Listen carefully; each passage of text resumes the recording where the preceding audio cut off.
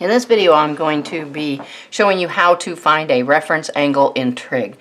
We'll start with the definition. A reference angle is the positive acute angle, theta prime, formed by the terminal side of theta and the x-axis.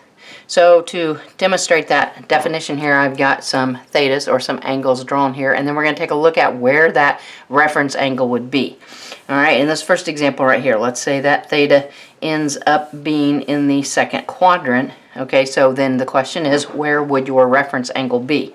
Well, it has to be formed by the terminal side of theta. So there's the terminal side of theta. So we'll highlight that orange.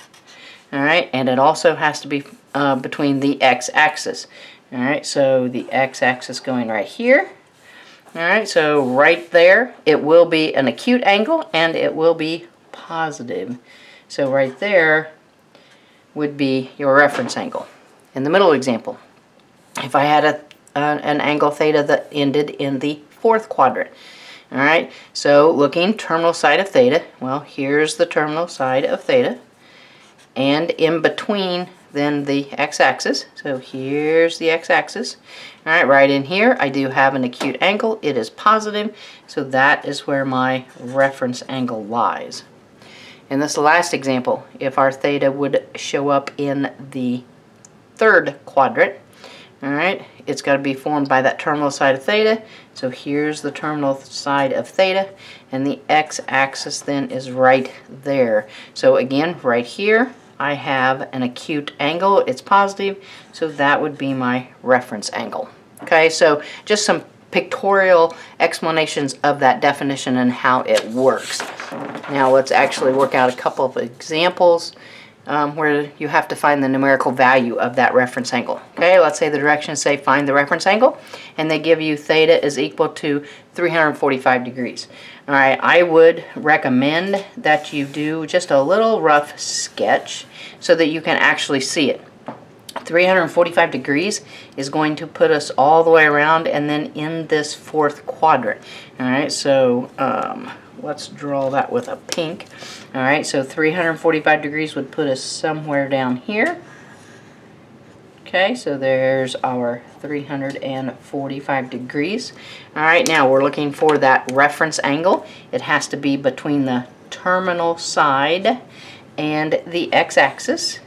It has to be acute and positive. So if we know all the way around is 360 degrees and we have come to 345 degrees, to find that reference angle I would just need to take 360 minus the 345 degrees, do the subtraction, you're going to end up with a 15 degrees there. So our reference angle will be 15 degrees.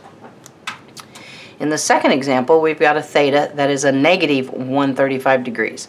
Alright, and if you're working in Trig, you just realize that that is telling you the orientation, the rotation of the angle is different. So a negative 135 degrees means I would start here. Alright, let's go back to the pink. I would start here, and instead of going counterclockwise, I would go clockwise around, and 135 degrees is going to end up right here. So there is the negative 135 degrees.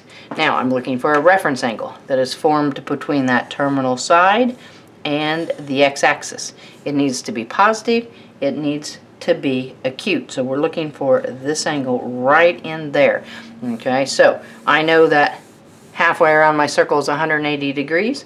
So all I need to do is take my 180 degrees and subtract 135, and that's going to give me 45 degrees.